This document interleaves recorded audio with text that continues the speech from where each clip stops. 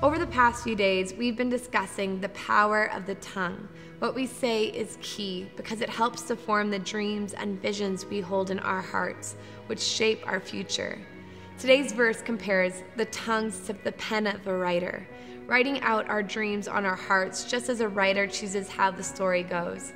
If all we talk about are problems, what's wrong with us and the world, and why is it never going to change, we form a very negative vision for our future. And the trouble is, we tend to move toward the vision that we hold in our hearts.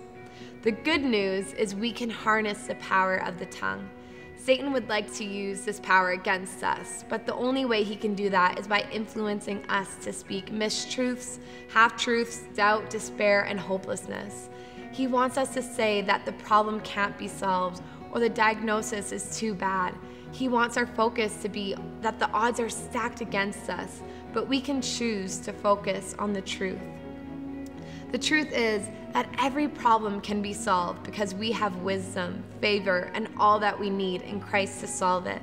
Sickness has no right to be in our bodies. No diagnosis is beyond the reach of God's healing power. And as believers, that power is within us in Christ. You need to declare what God's word says by speaking out his hope-filled promises. You pen God-inspired visions and dreams on your heart, and that will shape your life. God cherishes the moments you spend with him. Take a few minutes each day and talk with him.